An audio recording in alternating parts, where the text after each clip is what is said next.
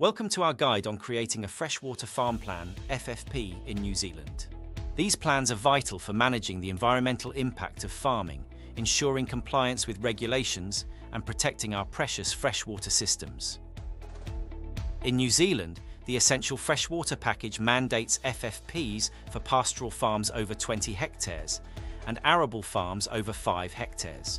These plans help align farming practices with legal and environmental guidelines to reduce harmful runoff and contamination.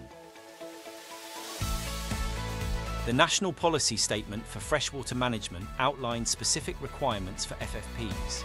These plans must be certified by a freshwater farm planner and address factors like nutrient management and soil health to meet regional and national standards.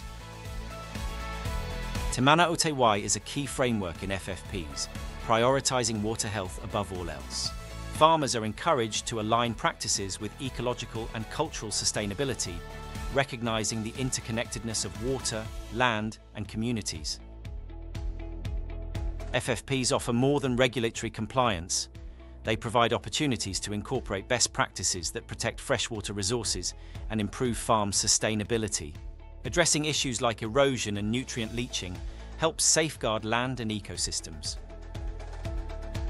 Understanding Te Mana o Te Wai is crucial for farm managers. This Maori concept ensures operations prioritise water health, encouraging collaboration with local iwi and hapu to respect cultural values and practices like mahika kai. Incorporating Te Mana o Te Wai into FFPs involves identifying areas where farming practices may impact water quality and mitigating risks. This includes fencing waterways, planting riparian buffers, and managing nutrient applications. Developing a freshwater farm plan involves assessing natural resources, identifying environmental risks, and creating mitigation strategies. This structured process ensures compliance with regulations while protecting local ecosystems. The first step in creating an FFP is conducting a detailed farm overview. This includes mapping boundaries, paddocks and waterways and aligning farm goals with regulatory requirements and environmental objectives. Before on-farm assessments, gather data from public sources like SMAP and Overseer FM. This desktop analysis helps identify potential risks and areas of concern, providing insight into local water quality trends.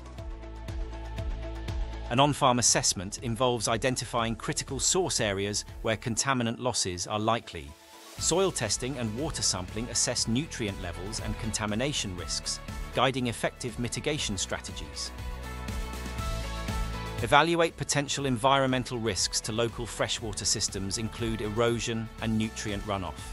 Prioritise these risks based on topography, climate and soil conditions to design effective mitigation strategies. Propose practical mitigation strategies to reduce the farm's impact on freshwater systems.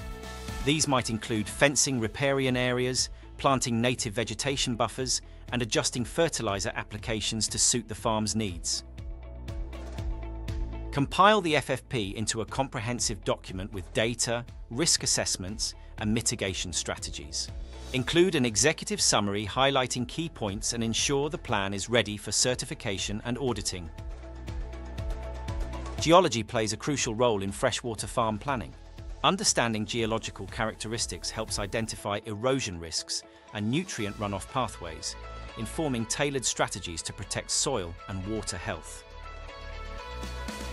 New Zealand's diverse geological landscape influences water movement and soil development.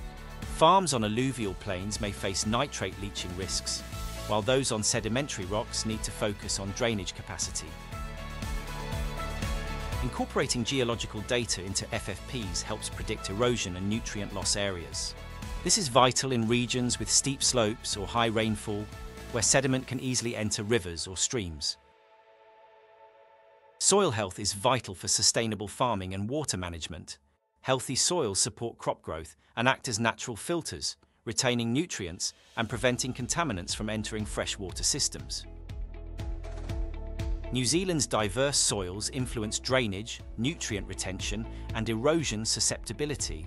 Soil testing informs decisions about fertilizer application and water retention, ensuring effective management of soil health. Tools like SMAP provide detailed soil information, essential for understanding water movement and identifying critical source areas. Tailored strategies, such as planting cover crops, help mitigate soil-related risks. Identifying and managing critical source areas, CSAs, is crucial in FFPs. These areas, prone to contaminant losses, require targeted mitigation efforts to reduce environmental impact and protect water quality. Mapping CSAs involves GIS tools and on-farm assessments to pinpoint high-risk areas. Mitigation strategies include fencing riparian zones, planting vegetation, and modifying stock management to protect vulnerable areas. Thank you for joining us on this journey to create effective freshwater farm plans. By implementing these strategies, New Zealand farmers can protect freshwater resources and ensure sustainable farming for future generations.